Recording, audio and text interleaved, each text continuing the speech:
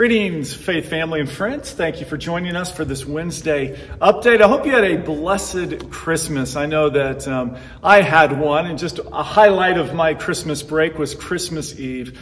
We had all of the kids together, which is becoming less and less common. We have one out on the East Coast right now. We have a couple in college, but they were all home for Christmas, and so we celebrated together. My parents actually also came up for Christmas Eve, so we had the whole family together, all the kids plus my parents, and at 5 o'clock we watched our Christmas Eve service from Faith United Methodist Church. And I just want to thank everyone involved, from the musicians to the readers.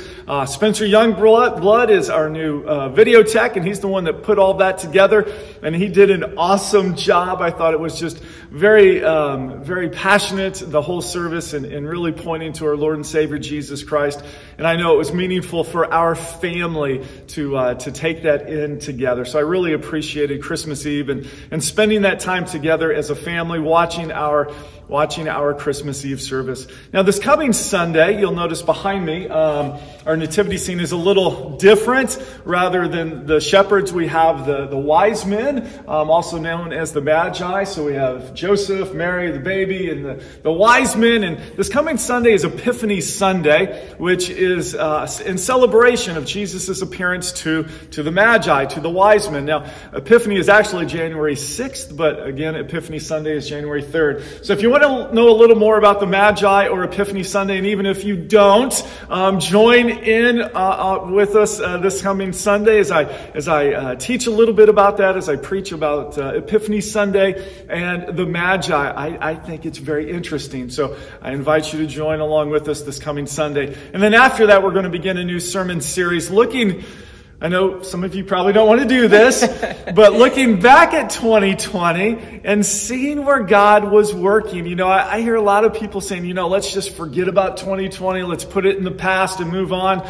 But I truly believe God was working and moving in 2020. So we're going to spend a few weeks looking at that, looking at God's blessings, looking at God's grace, looking at the many ways God was working and how God used us, the body of Christ, to work in the world as well. So I'm kind of excited about that. Before we leave 2020 behind, let's look back and let's see where God was working. And let us celebrate that we have a God who works even in the midst of a pandemic, even in the midst of social unrest, even in the midst of an anxious election for many people. God was still working. So we're going to have that sermon series after Epiphany Sunday, so beginning January 10th.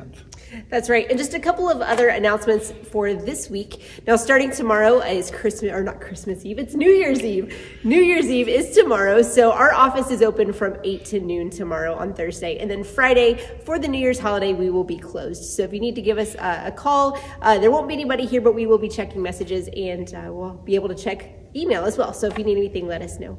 But we do have also our new newsletter is out. So that'll go out in the weekly email, as well as it is on our website. So our January newsletter has all of our updated prayer concerns, as well as any news and updates and calendar for the month of January. Now, we also just want to share with you a couple of updates on our prayer list right now. We do have a few that we want to continue to pray for. First of all, we want to pray for the family of Monica Scarce, who passed away last week. And so we want to keep her family in our prayers, as well as Phil Stiver's brother passed away yesterday. So his name was Bob Newton. So we want to keep Phil and Craig in our prayers as they deal with that situation. We also want to pray for Doug Nickel and Bill Marone, both who are dealing with medical issues. And so we want to continue to pray for both of them in their difficulties right now. And so we just want to take a few moments and then just lift them all up in prayer. And so let's pray together. Dear Heavenly Father, we do thank you for this day, and we thank you for the way in which you have been present in the midst of a difficult year. Knowing that you still are here, you are present with us, and you feel our pain and you feel our hurt. But Lord, we are on the eve of a new year. And so we call upon you today to be with us, to help us see the renewal, to help us see with fresh eyes the ways in which you have been present with us and the ways in which you're calling us out. God, we ask today that you be with each of our prayer concerns. We ask that you be with Monica's family and that you would be with Bob's family, be specifically with Craig and Phil as they deal with this difficult time. Lord, we also ask that you be with Bill Marone and his family as he just needs healing, God. As he's gone off dialysis, we ask that you would just bring him comfort and peace. And Lord, we also ask that you would be with Doug Nickel, Lord, that you would just heal his body. Lord, we ask that you would be with each and every one of these prayer concerns, and those that aren't mentioned, those on that list that we have, that you would continue to be with each and every situation. Because God, we know that you are faithful. Lord, we ask all of this in your blessed name.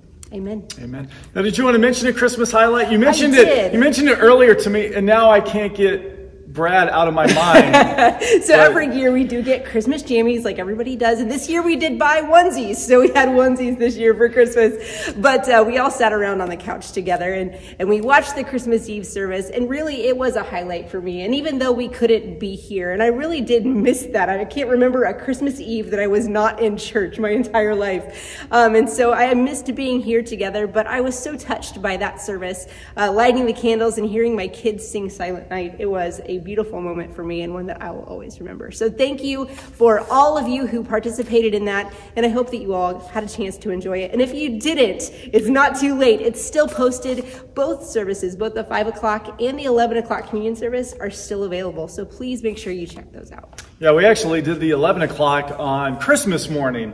So we watched that and had communion together as a family on Christmas morning just to celebrate Christ's birth. So that's wonderful. Yeah, Check them out. Hope you had a blessed Christmas. Bye, everyone. Take care. Bye.